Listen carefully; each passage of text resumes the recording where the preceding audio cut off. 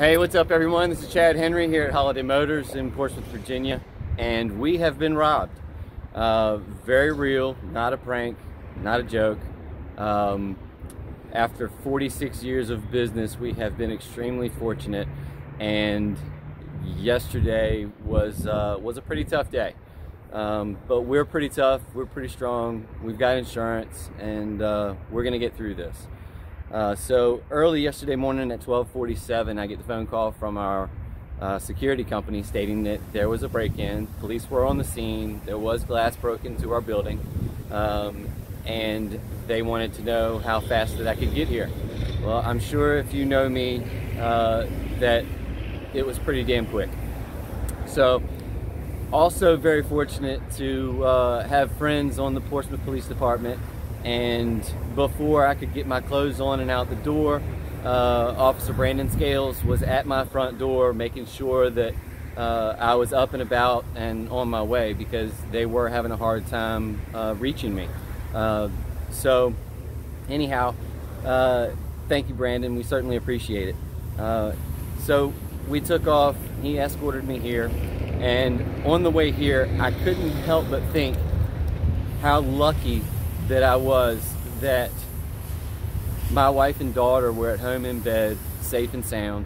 This wasn't a phone call that there was any kind of an emergency for, you know, a family member or one of our friends, you know, having a problem.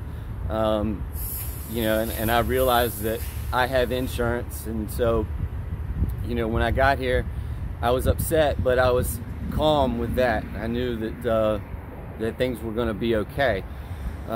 So I arrived on the scene, and upon looking around the dealership, I noticed that 2 vehicles were gone right off the bat. I was also concerned with the shop, that making sure that they didn't get in there, and that those vehicles were safe, and they were.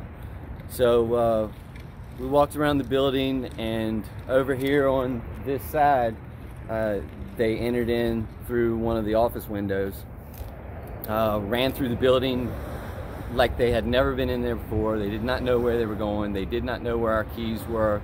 And then they happened to find some of the spare keys to the vehicles that were out here. And there's nobody to blame for that but myself. You know, those should have been secured much better. So if anything, you know, I've learned to be more cautious. We're also going to be making some changes around the lot by means of putting up some barriers around, you know, to help prevent them being able to just so easily remove my vehicles. So it's really unfortunate, you know, that we come in here and we work really hard trying to create a good business and a good experience for our customers with some great vehicles, and that we get such a setback like this. But again, we have insurance, so we're gonna move on. We're gonna be strong and, you know, continue to work hard as we've always done and provide these vehicles and this experience for our customers. And you know, we certainly appreciate everyone's support that we've had for the 46 years that we've been here. So with that being said, you know, I've had a lot of calls and a lot of texts. The word has spread very rapidly. So to answer those questions, and to just continue to move forward with what I do every day, that's why I've decided to make this video. Also, the 2 vehicles that were stolen, I'm gonna post pictures of those as well, so you can be on the lookout for them. It was the 2016 lifted Ram, dark blue, that we just listed here recently. One that we've just posted as well, you may have seen, that I had been driving actually. That one, and also a 2007 Burgundy Yukon XL. You know, so we don't expect to see them again, and if we do, you know, just hope that they're in one piece. But I want to say a big thank you to, you know, my wife for supporting me through this and having my back, and all of our friends and family, and especially my team as well, because they came in here yesterday morning after I had been up all night going through videos, surveillance and stuff, getting it ready for the detective to come in the morning. And they got right straight to cleaning up and getting right back to work as usual. And that's our goal, is to just get back to work as usual. I just learned about an hour or so ago that there was another dealership down the street that was hit last night, and they took 5 of their vehicles. So, you know, my condolences go out to them as well.